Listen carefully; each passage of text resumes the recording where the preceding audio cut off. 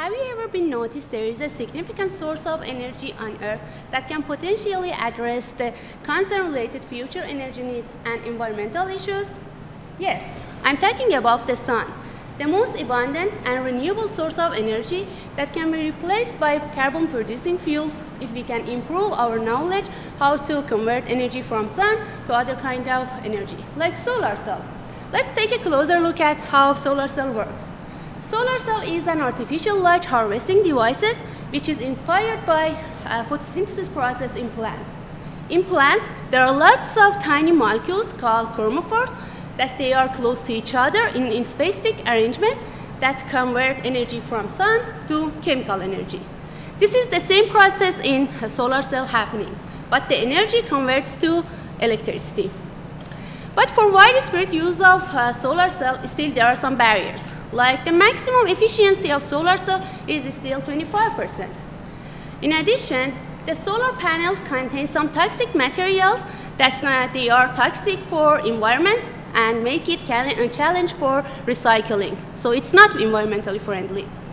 In addition, the cost of these panels are not affordable for most people. So in our research group, we are trying to address some of these challenges. My research focuses on designing and utilizing DNA origami as a template for energy transfer in light harvesting for solar panels. DNA origami means folded DNA, involves folding a long single-stranded DNA into a specific shape, which we designed them by software, and with the help of lots of short single-stranded DNA, which are complementary for the long strands. One approach by using DNA origami is to increase efficiency of solar panels, because we can precisely control the distance and arrangement of these chromophores, which are deposited onto DNA origami. In addition, DNA is highly stable, which we can create high stable and durable light harvesting devices because DNA is stable and resistant to degradation.